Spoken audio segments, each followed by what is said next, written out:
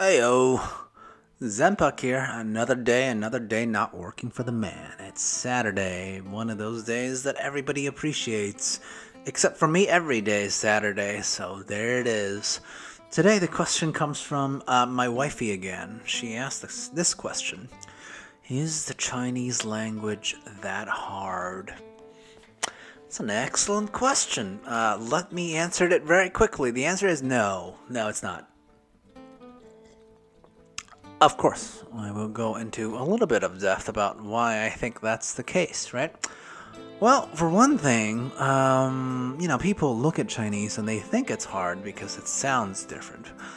That's true, it definitely sounds different. So, for those of you who come from an alphabetized language, it both sounds and looks rather different, right? On the audible front, if you're not used to a tonal language, that part is probably the most different than you can imagine, right? You need to learn how to modulate each syllable in different tones, and that's really, really strange for Americans outside of the context of singing. In fact, that's how my wife actually looks at it. She says, "Oh, this is it sounds like singing."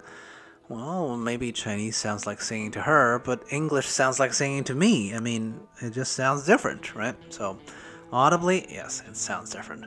Visually, Chinese has characters rather than, letters that make up a word. That's also different, right? So far, it seems like I'm arguing against myself, right? It does seem hard, right? Audibly, it's different. Visibly, it's different. So why isn't it hard? Well, for one thing, if you do come from a Latin or Germanic language, Romance languages in general, there's less prepositions, right? I know this is the case because my own mother, who also speaks English, sort of, she misses lots of prepositions. Why? Because it doesn't exist in Chinese, right? As a relatively old person, what she's doing is she's thinking of the sentence in Chinese first and then translating it on the fly, and that doesn't work for things like prepositions, which really doesn't, just has less of a role in Chinese. The other thing, especially if you're used to learning things like Spanish or French or Italian, is that there's no conjugation in Chinese, and that makes things a lot simpler, right? Tenses are also something that's relatively easily handled, mostly contextually. There's no difference between how you say I or me. There's like a universal word for possessive, so you don't have to really learn another set of words for like I, me, or mine, right? So the possessive is common amongst all subject matters, for instance.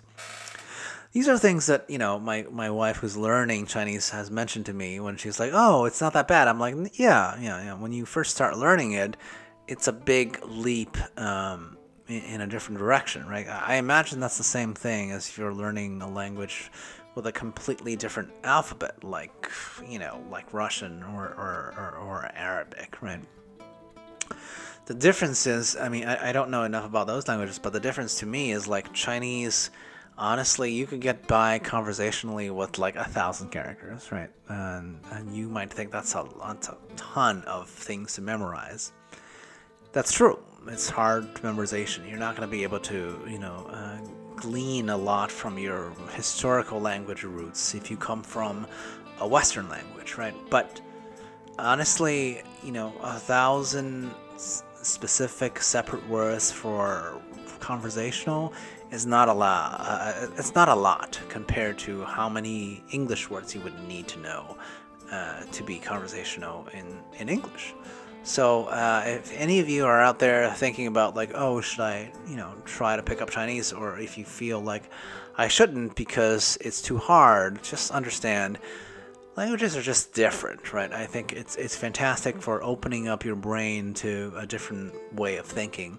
But Chinese specifically, I don't think it's particularly hard outside of the strangeness of it. It's definitely different than most alphabetized languages, but not hard. Cool.